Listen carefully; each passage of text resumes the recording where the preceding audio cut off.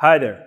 In this video, we talk about skill acquisition and action capacity training. And especially, we talk about constraints-led approach. And I will get to that later on when we get going. But looking at techniques and technical training, there is a tendency that we want to find one right technique for a problem. And of course, everyone understands that there is no such thing. Because looking at things like, from a situation like this, I am here and now I try to sucker punch her. I try to do her a slap to the head. Okay, now she figured out that she will make a U-shaped turn or slip and punch me. Another thing she might end up doing is that from a position like that, she might just punch me, if that comes the most natural for her. And of course, she could also just ram into me, push away the danger, kick, hit, get out. Now, let's say that I want her to train on the U-shaped slip. I create a constraint for her because what she sees, she will act upon. And then she will find out that, okay, if I am in a body position like this, let's say her hand is here, hey, don't come any closer. And now, from this position, when I do a slap here, her computer says that I cannot make a good 360 defense. I cannot make a good stepping defense. The fastest way for her to get away is to make that thing. If we change her position, say that now her hand is here, it's more straight, and her body is be like this, but just facing to me. Now the situation might be different. It would be very easy for her to do that 360 defense, but then if I go into trying to hit her, she needs to have that hand coming towards me at the same time. So creating a constraint, it's not brain surgery. Thinking that if you want to get a certain result, it's easier for her to learn this when you create this constraint.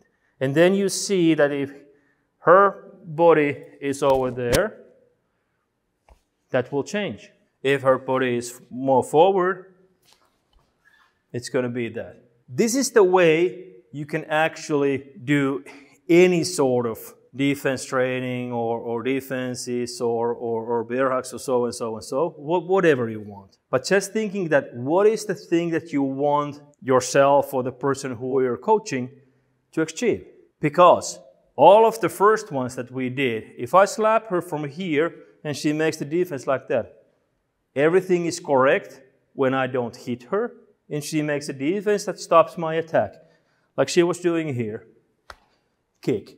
I could not continue. If she only made the hand defense like this, of course there's going to be another punch coming in because I'm not stopping, and that's another training mode, what we call the active attacker. So not just to stay there and be a polite attacker. Long story short, think about the constraints.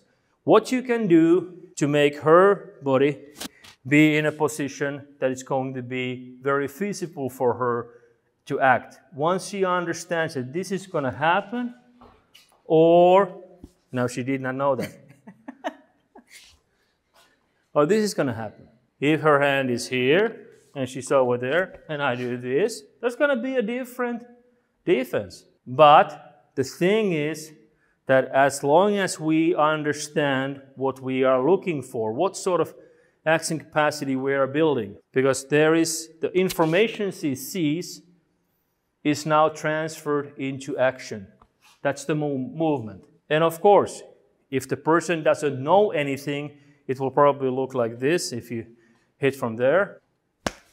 It is something like this. And now to understand the concept, I don't want to get hit. So it's all going to be quite evasive. Go out and test. And this is all the time pushing the limits, doing it deliberately hard, looking for failure. And when it comes to the situation that you are failing more than you are succeeding, then you have to make it a little bit easier and simplify the task that you are trying to do. All right, guys, go out there, train, have fun. And of course, you can log into our YouTube channel and also to the Krav Maga Coach platform, where we have a lot of instructional videos and a lot of things that you can create constraints by training yourself. You get feedback when you're training by yourself or with your partner, and that helps your skill acquisition, and that helps your action capacity acquisition as well.